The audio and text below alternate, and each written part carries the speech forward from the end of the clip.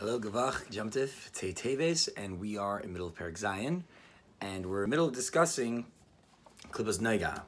And Klipas Nogah, we said, is that in-between stage where most things in this world get their vitality from, and we're discussing if I have food, let's say, that was our example before that the Alter Rebbe discusses, and he says, I do it exclusively for bodily pleasure, my taste buds like it, that's it. So then I put that energy and it goes down into Ra, and it's trapped up in Ra, and that's where it stays until I do tshuva. If I do a tshuva, since this is mutter, this is heter, food, it's kosher, and the words mutter and heter mean unbound, as opposed to usser means tied up.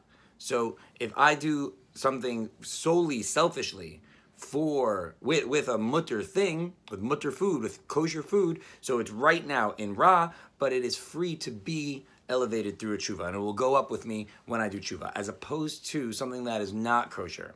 Something that is treif, this is trapped in the shalosh kupas tmeis, and when you eat that, it becomes a part of your body, and it never goes away. The only time it goes away is when it's bila hamaves time, when Moshiach comes and all tumadik things will be eradicated. That's the only time it goes away.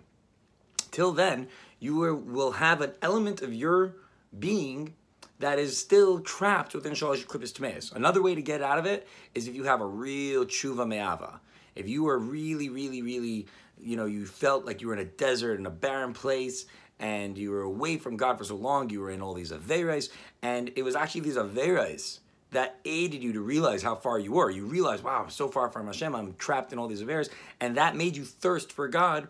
So they were, in a way, these averos in a way were the inspiration for you to reach towards God. That's what they say, Makim Shabbat Shuvei Amdim, Afilu Tzadikim Gemor Meini Amdim, because that means that where a Baal Tshuva stands, even a tzaddik doesn't stand, because the tzaddik is always with God. And yes, he's always good, and there's something very special about that, but he never has that thirsting passion to get there, because it's his status quo.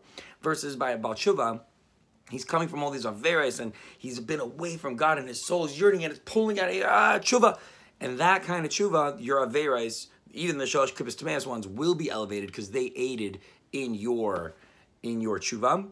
But if we're talking about something that you're not doing such a deep tshuva, you could do a proper tshuva, and you'll be welcomed back into the fold, and God loves you. But that element of your shalosh klipas tmeis will not be redeemed unless you do that deep tshuva ma'ava. So that's today's Tanya. Thank you very much. We will see you tomorrow morning.